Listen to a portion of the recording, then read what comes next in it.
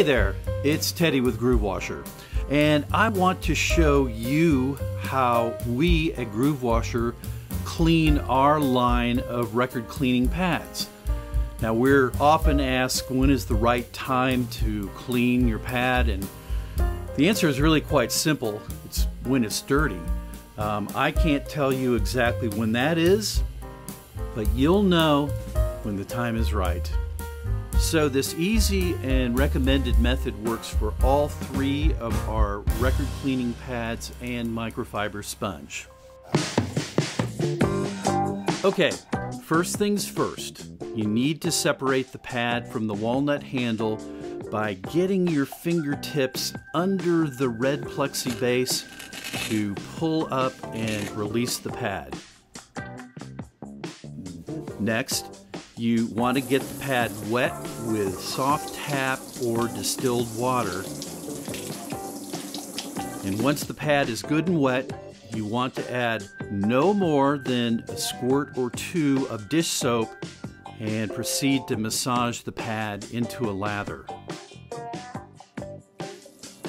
Now it's time to rinse and squeeze the pad until the water runs clear.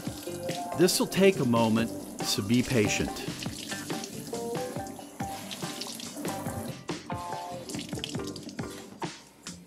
Next, take a hand towel and fold it in half lengthwise and roll the towel with the pad inside,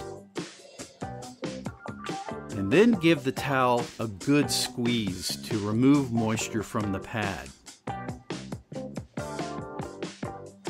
Now you unroll the towel, flip it over so you can repeat rolling and squeezing the pad. And last but not least, let the pad air dry overnight and then you'll be all set to use it again. So that's it. That's how we do it. I myself like to have a couple of pads on hand so that I always have a clean one at the ready. But you're in control of your own record cleaning universe. And we here at GrooveWasher are providing tools to help you get your records clean and let the sound out.